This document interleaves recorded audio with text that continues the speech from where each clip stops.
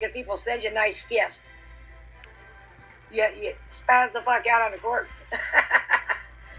I mean, quit it. You do it to yourself. Quit blaming everybody else. I dummy. Then you got people that are good to you. Never been nothing but good to you.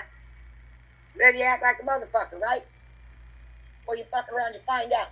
Connie, how many times do I gotta do this to you, Connie, before you fucking get it?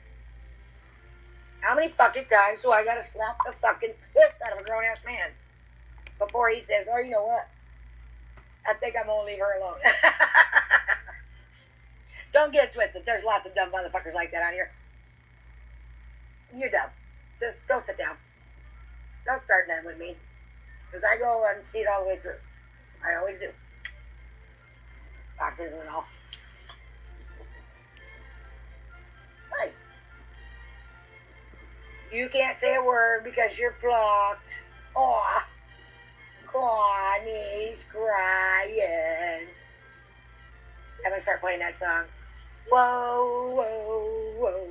Connie's crying. There, sing that one, Connie. So get the dick out your ass and your mouth and stop blaming everybody else for your own doing. If you want to be mad at somebody for getting evicted, be mad at Ellen. The paperwork clearly says it was Ellen. Not Sweet as Sugar, not Huckleberry. It says Ellen. Because they verbally abused the rep. So now that we've got that straightened up, right? Is that all straightened out for everybody? Everybody's got a clear picture of what really is going on, as opposed to what Connie's trying to simp for and sell to get donos. You ever seen a grown man cry so much about someone else getting a gift? Oh, that motherfucker, that Huckleberry bought right through the microphone. I sure did. I keep my word. That's a bet. You should try it, Connie. I don't give a fuck who it is. My word's my word. Period. Dumb motherfucker. Wah! Always gotta be somebody. Eat a bag of dicks, Connie. Learn to stop fucking with Huckleberry before it's just one day I get irritated, I guess. And then I just fucking annihilate you. That's probably what's gonna happen. I know. He's restreaming me. What happened to the last person that did that, sweet? What happened? I kept his tab up just for the sole purpose of grabbing that link so that I can strike him. I ain't playing with him no more. I'll just strike him. You might want to be surfing through his content right fucking now for anything that has anything to do with Huckleberry. Because you can bet your ass I'm going to go through it. 1, 2, 3, and you're out. He knows how this works. Poor Connie. See, this is what I'm talking about. He doesn't learn. So my next live stream, I'll show you his court paperwork. How about that? Connie! All that paperwork that nobody got to see, I'll show it to you. I sure will. Fuck around and you find out, Connie. You think I'm playing? Call me bluff. I'll throw it up in his short. Robert Redman. Sweet. Isn't Redman an insult to Native Americans? Last I checked. Happy Hippie was so kind to point it out. Crazy. Peaceful people, yet he runs around spewing hate everywhere he goes and then tries to act like a good guy.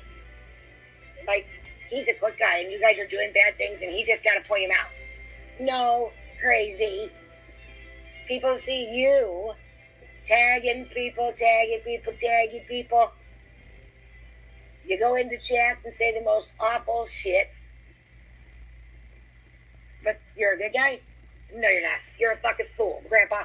Go sit down, Grandpa. Nobody gives a fuck about you, Bobby. Stop tagging me, you weirdo. I'm not interested in old men. 70-plus-year-old men. Go sit down. Grab your walker.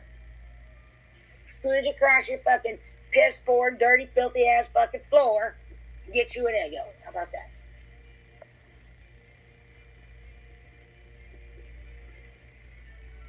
Oh. I spend my time wherever way I want. Username. If you don't like it, how come you're here, dummy? Isn't that crazy? Oh, this bitch sounds so ratchet. This bitch sounds like that. But there you are. What's up, Mrs. Tater? Preston got y'all's message, and he laughed at y'all, just so you know, Mrs. Tater. He thought that was funny. I believe he said, I don't give a fuck about no First Tater. I ain't worried about her. She don't scare me. So I don't think there's going to be an adult conversation to be had, like I didn't know that already. Now, he thinks it's a joke, you know, but then again, he thinks it's a joke to make fun of autistic children and continuously post it. Like people are going to think it's funny. And he's going to make lots of friends that way. No, dummy. No. It's cancel culture these days. What's worse is, he claims to be a gay man, yet just annihilates the LGBTQ community. Make that make sense.